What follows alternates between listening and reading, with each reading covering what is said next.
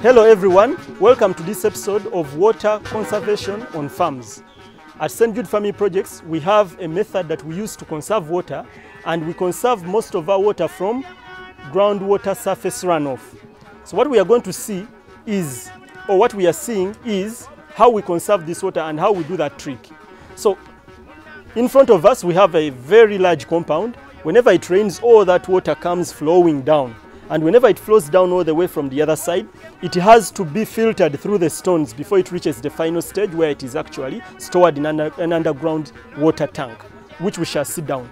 So we are going to see water flowing through in case the rains come. In case they don't, we now do not have the rains, but we are going to see how that process is done. So all the water will flow through these stones that, like you see them here. These are pebbles, white pebbles, that can help us filter water. And by the time it reaches the other side, it will all be clean. For a poor farmer, this is really very, very important because it saves him time or her time.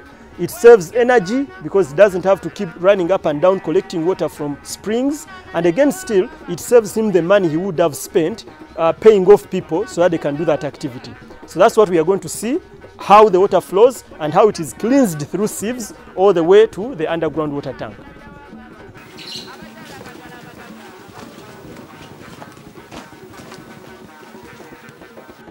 On a rainy day, the water is coming from the compound.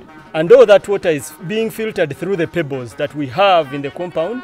The pebbles are cleaning the water stage by stage up to this very point. When the water reaches this point, most of the silt that has survived being cleared through by the pebbles will actually have to stop at this point because of this big stone that is actually helping us trap most of the silt to remain part of this on this side of the tunnel. So when water on this side of the tunnel, when the silt remains on this side of the tunnel, water will actually pass by the sides of the big stone and now proceed or continue its way into the underground water tank that we are going to see on the other side.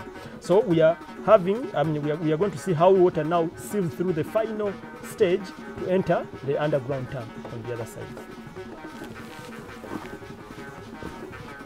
When the water gets into the underground tank, it is actually seated on a polythene bag. The polythene bag that actually the water sits on is of gauge 1000 mm. 1000 millimeters in thickness. So that is the type of polythene bag you should use because it's way much stronger and it's long lasting. This well has been in existence for the past 13 years. It's been able to handle 39,000 liters of water just underground from the surface runoff, and that water silts. When it comes inside, the silt will settle onto the bottom and the water will remain on the top.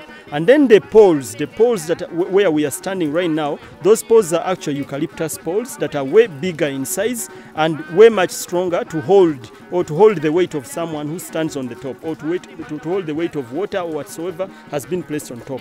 Now, in the water, we have to treat the water using moringa seeds. We crush moringa seeds into powder, and then we use that powder, put it on top of the water. The powder will actually help in silting and classifying the density of the pebbles or of the debris that lies in the water. How does it do that? The particles of the moringa seed will bind with the dirt particles and increase its weight, and that way the dirt particles will now sink and the clear water will remain on the top. And that helps us now to have clean water without necessarily having to wait for or using any other types of inorganic chemicals to treat the water. How do we prevent the mosquitoes? We prevent mosquitoes by using organic biodegradable oil, not mineral oil. Mineral oils are these ones that are used in vehicles and whatsoever. But what we use here is just organic biodegradable oil, like cooking oil, like fat or ghee oil, anything to do with which is as a result of organic processes. So we use that by, we pour that oil on top of the water, and that oil will suffocate, or it will prevent the flow of oxygen within the water, and that way all the mosquitoes, all the tadpoles and whatsoever that lies in the water will have to die off. So that's why you see this water has no mosquitoes, has no frogs. So farmers can still use the same water to clean pigsties, to irrigate, and also to feed animals that are actually on the farm. For poultry, you boil the water slightly to kill the Salmonella typhi, and then you use it for feeding poultry birds. And for the cattle, you also have to do the same because it's way much important when used in a cattle project for cleaning the cattle project and also mixing biogas, operations.